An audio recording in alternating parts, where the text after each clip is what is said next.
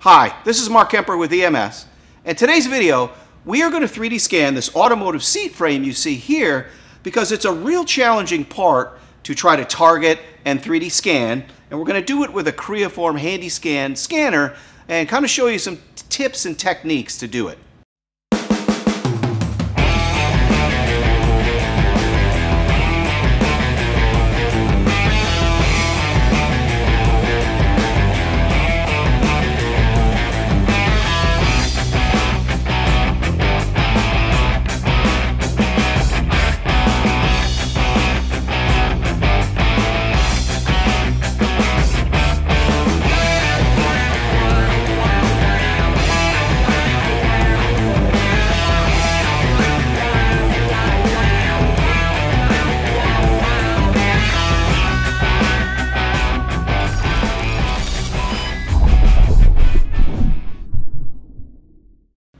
Okay, so when we take a look at this automotive seat frame here, the real challenge is it's basically tubular. And whether it's like a race car chassis or maybe some automation equipment where you have things that are kind of thin, in this case they're round, and they're kind of like spread apart. The challenge becomes basically moving around because, as you know, with this scanner, the HandyScan series, and a lot of scanners, you have to see targets. And trying to put targets on, really thin areas here, or even putting them on round surfaces, what happens is when you put a target on a round surface, it's no longer flat, and that's a very specific diameter of 6 millimeters. It's looking for that, and when you put it on something curved, you're actually kind of throwing it off. The scanner doesn't now see it as a 6 millimeter, circle or diameter. So it presents some real challenges, and one of the biggest ones is moving around. Think of, again, a big, race car chassis, all tubular. It's a real challenge. You can't just put the targets on the tube and effectively move along. Also, when you just have targets kind of along a linear path and they're not real spread out in both 2D and 3D, the scanner can get messed up. The accuracy starts to get lost. It's just a real challenge.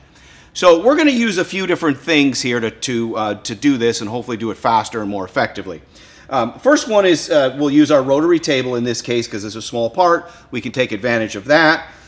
Secondly, we'll use some of the triangles. You've seen these in other videos. And if you haven't, go watch our tips, tricks, and techniques video on using the 3D scanners. So we'll throw a few of these in here. We'll, of course, use normal targets, Creaform type targets where we can. And then we're going to also use a new product that we've developed called SpeedTarget, and we'll get more into that. Okay. So the first thing is I'll put some artifacts out here. This just helps us go up vertically. This is also going to help maybe when I'm trying to come around the backside, just give us a little more to see. Nothing new there. And then we will target up. So I'll go ahead and throw targets on this part in the flat areas where I can. And then I'll come back and we'll talk about the SpeedTarget system. So I'll do that now. Nothing, new here. I'll go ahead and get that targeted up, and then we'll talk about the next step. Okay, so I have put standard Creaform targets on all the flats where I feel I need them. And by the way, I don't know, you may not know this, but these targets come in different adhesives. There's a light adhesive. That's great for very smooth things like a vehicle or a boat hull like fiberglass, smooth things that are fairly clean. But there's also a heavier adhesive that you can get, which is great for like oily parts, machine parts. This part obviously is rusty. So just that's one thing. There's also magnetic targets which would work on something like this. So you do have different choices in this standard Creaform targets. But what is SpeedTarget? So this is something, it's a patent pending product that we have developed, and it's very specific for doing large stuff, large vehicles, boats, big fiberglass, big machine parts, things like that, and also something like this where we've got these big voids and we need to fill them in somehow. And what it is, it's an adhesive tape, but it's clear. There's a backing on here, which I'm going to take off. And you can see we've got targets every roughly 3 inches on here. So what's nice about this is it goes on and comes off extremely fast. If you're doing something large, you can literally save hours using this. So how I'm going to use it on this part is I'm going to basically stretch it across some of these open voids. So we've got, you know, otherwise if I try to scan this whole area up in here, it's really going to struggle. Now, I could try to, again, put them on the round areas, which I've avoided, but we're going to have accuracy issues and it's going to get lost because I've already tried it. And again, think of the race car, you know, tube chassis or something, which is much larger, or a big piece of automation equipment. You've got these big gaps or openings that you need to move from here to here because you want to keep everything, you know, in a relationship, and it's just hard to do. So what you do, you basically, I'm going to peel this out. We'll go a little bit longer. I'll show you why. And this is a very durable, like Mylar type material, so it's very strong. And you know, I'm going to peel off the backing here. Okay. And I'm going to put it in some key spots. Okay. And I'm going to wrap it around and kind of tape it to itself. The adhesive on here is pretty strong, but this will just kind of ensure us that it stays like that. Okay, so you see what I've done. Okay, and the reason why it's clear is because if you were putting this on the surface of like a vehicle, the scanner will literally scan right through it. Now you could do this with masking tape, painter's tape, other types of tape, but those tend to be thicker, and of course the scanner is going to scan it and you end up with this big kind of ridge in your scan data. With SpeedTarget, it's clear, so the scanner kind of sees through it. And like you see here. Okay, so let's go ahead and do a couple more. So again, just peel off the distance you want and cut it. And again, because it's very, very strong, you're not going to rip this with your hand. Okay, and you can reuse this if it doesn't get too dirty, and you've kind of got a spot you can keep it, so to speak. You know, you can reuse it. Obviously, the you know, as the adhesive gets dirty or worn out, it's, you know, it's not going to work. Okay, and let's do maybe one more down here, and that should be good.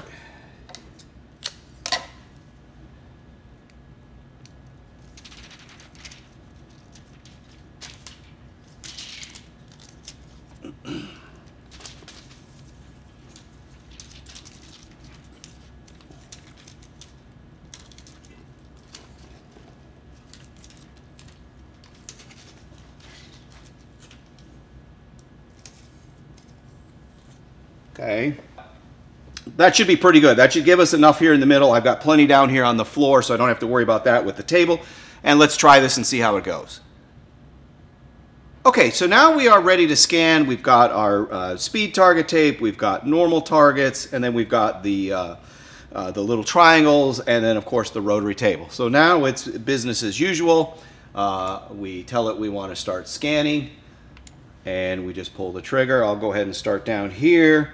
And you could pre-scan the targets if you want, but watch now when I move up here, you can see I can easily move across the whole part and pick up you know, pick up the scan data. Now there's still some foam left on this frame, so you're going to see some areas that look pretty rough. That's just the seat foam. This was an old seat we'd taken apart.